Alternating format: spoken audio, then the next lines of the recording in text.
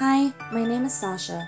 After graduating college in California, I have been an EPIK teacher in South Korea for the past 2 years. Can you dive? Can you dive? Yes, I can. Yes, I can. I live in Sejong, which is a fairly new city where government officials are relocated from Seoul. I teach at 2 schools. My main school is a huge school located in the city. At Doram Elementary, I teach 4th and 6th grade.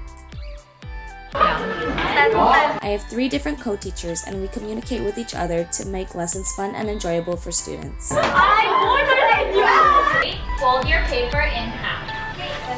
I'm more expensive than Carl. My second school is Sojong Elementary, a small school located in the rural side. Can you sing? Yes, I can. Yes, I can. I teach mainly grades 3 through 6. Since it's such a small school, there's only 1 class per grade. How much is it? It's 3,000. And since my co-teachers are the homeroom teachers, I usually plan lessons by myself since they're very busy. This is what a typical school lunch looks like. You have your rice, soup, main dish, side dishes, and a dessert.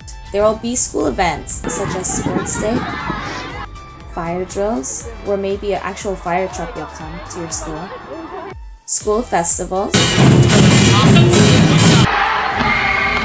holiday celebrations such as Halloween, and exploring the surrounding areas with fellow coworkers, especially during spring and autumn. Why not take advantage of school vacation time and national holidays by visiting other countries? Or you can explore Korea. Public transportation is huge here. Fly to Jeju and experience the island life.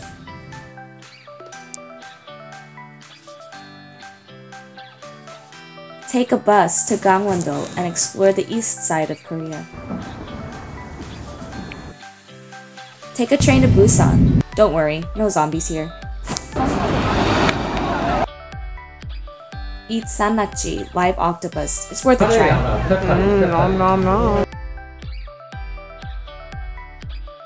Explore Seoul via the subway. Immerse yourself in the Korean culture. We can't not talk about food. Korea is known for their spicy and flavorful food. Here are some of my favorite Korean dishes.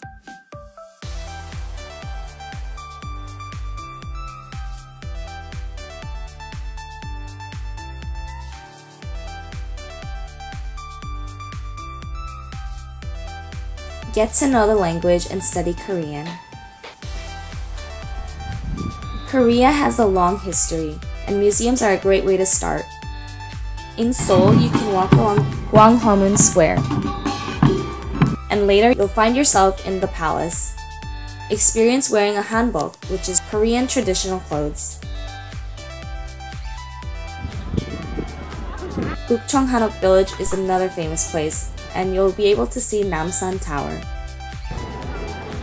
Who knows, maybe you'll even see your city.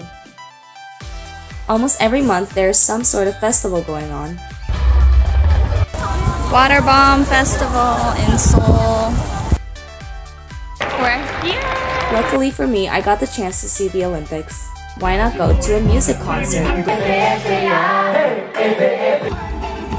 I love K-pop, and one of my hobbies is dance.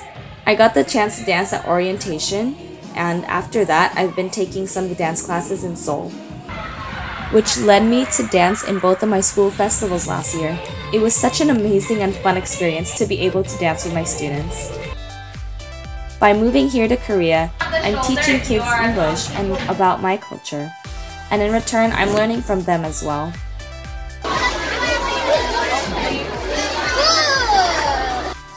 And I feel that I am a more well-rounded and open-minded individual thanks to EPIK.